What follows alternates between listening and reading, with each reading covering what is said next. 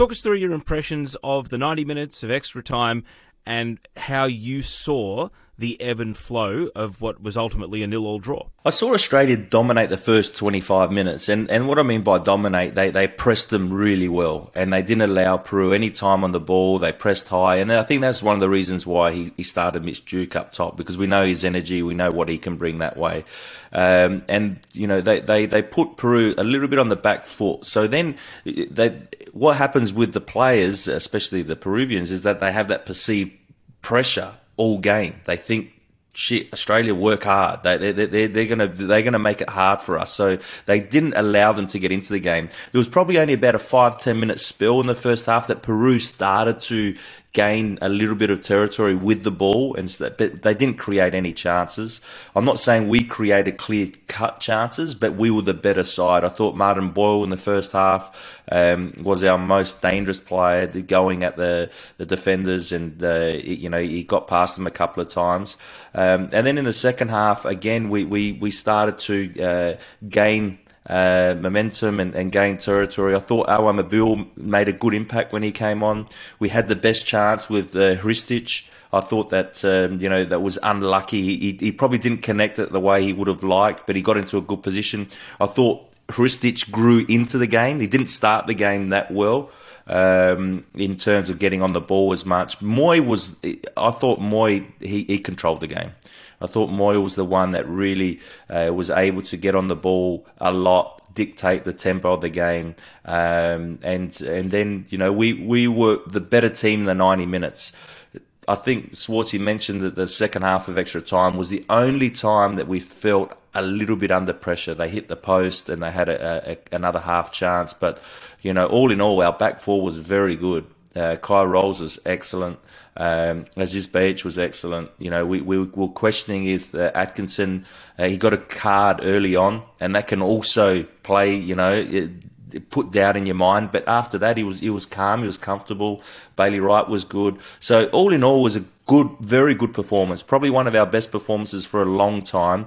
And I still think it's because we're physically better than them. That's why we're able to do that. I also think back four were very, very good.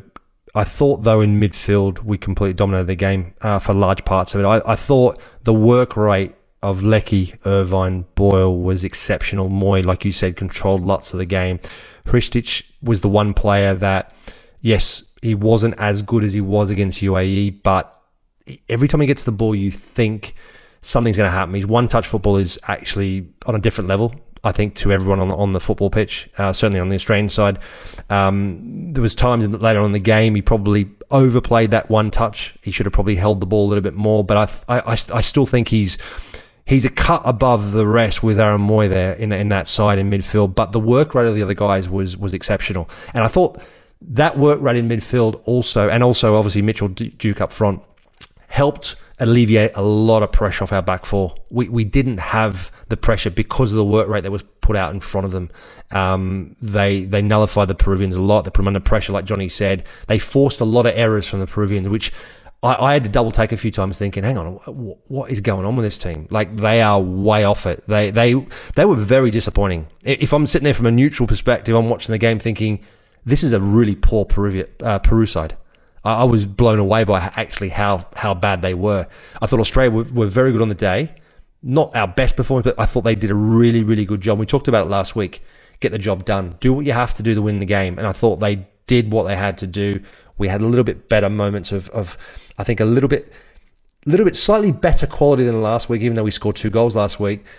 The only thing is that final touch. I thought Jackson Irvine got in a really good couple of positions, but that final bit of quality was missing. But overall, I thought Australia played well, and I mentioned it earlier on, deserved it, and yeah, full credit to them. Mark, you've touched on it there, though.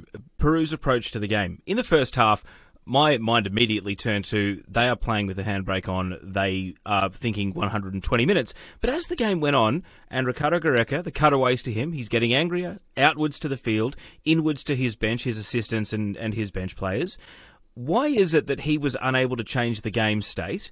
And how much credit do we give Australia for the way we approach the game, and how much do we criticise Peru, much like we criticise the UAE, for not actually being able to take the initiative, and not really until the second half of extra time even significantly threaten the Australian goal? I think there's a combination of things. Johnny touched on it earlier on about preparation, and that's 100% right. Peru underestimated how difficult the conditions are going to be. Yes, in an air-conditioned stadium, it's different, right? I wish we had that when we were playing. I mentioned it last week as well, but we didn't. But it's the training, it's the you know, when they arrive at the airport, when they go to the hotel, it hits you like a brick wall, the humidity or the heat. So those guys would have been, oh my God, this is far worse than any of us kind of expected it to be. There was a couple, obviously, I think there's a couple of the guys who are based in the Middle East anyway, but still, unless they experience it, I think they got that wrong, that timing. I think the players struggled with the conditions, with the preparation. They looked leggy. They looked... I also think they watched the UAE game and thought, we've got this in the bag. I think they underestimated us. I think they thought they were going to win the game comfortably. And you're right, the manager started off being frustrated, but after about 20 minutes, he was angry, and every time he was biting. He was getting worse and worse and throwing his hands up in the air, couldn't understand why they were so far off the pace. And I think there's that combination, preparation and underestimating us, or going in there with complacency, thinking we're going to win this game easily. Yeah, they haven't qualified back-to-back World Cups for a long time. And so, you know, the pressure would have been there for them. And you know, we spoke about preparation at length, but also we can't underestimate the pressure that they would have felt, you know, that we should be beating Australia. You know, I've been hearing, and it was on Optus Sport, you know, about all the journos, you know, that we're going to beat Australia easy, and, you know, Australia kangaroos, and they're jumping around, you know, making fun of us. And it brought me back to, you know, a Uruguay that, you know, said divine right to qualify. And you go, you know what? It's a dangerous game they're playing. It's a dangerous game. It doesn't matter who you're playing against, who you're up against. You underestimate them.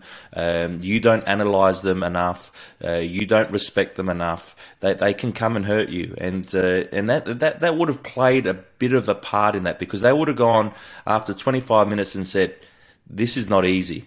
We're in for a real fight here. And once you don't start well, it's hard to change gear. You know, your legs still feel heavy. You need a moment that makes you get energy from somewhere. Now, that moment never came from it. You know, usually it's a goal, of course. It gives you a bit of energy and you get a lift. You know, it might be a tackle. It might be a little bit of a scuffle. They didn't even have that. They didn't have a scuffle at all during the game to give them something, to give them a lift. You know, they had the crowd behind them, but even the crowd started to quieten a little bit, thinking they started to get nervous about the whole situation. So, you know, they didn't prepare right for this game, and they got what they deserved. And we do like seeing them crying afterwards when they underestimate this and they put us down and think they're going to win easily. I mean, that does stick to mind about Uruguay, absolutely.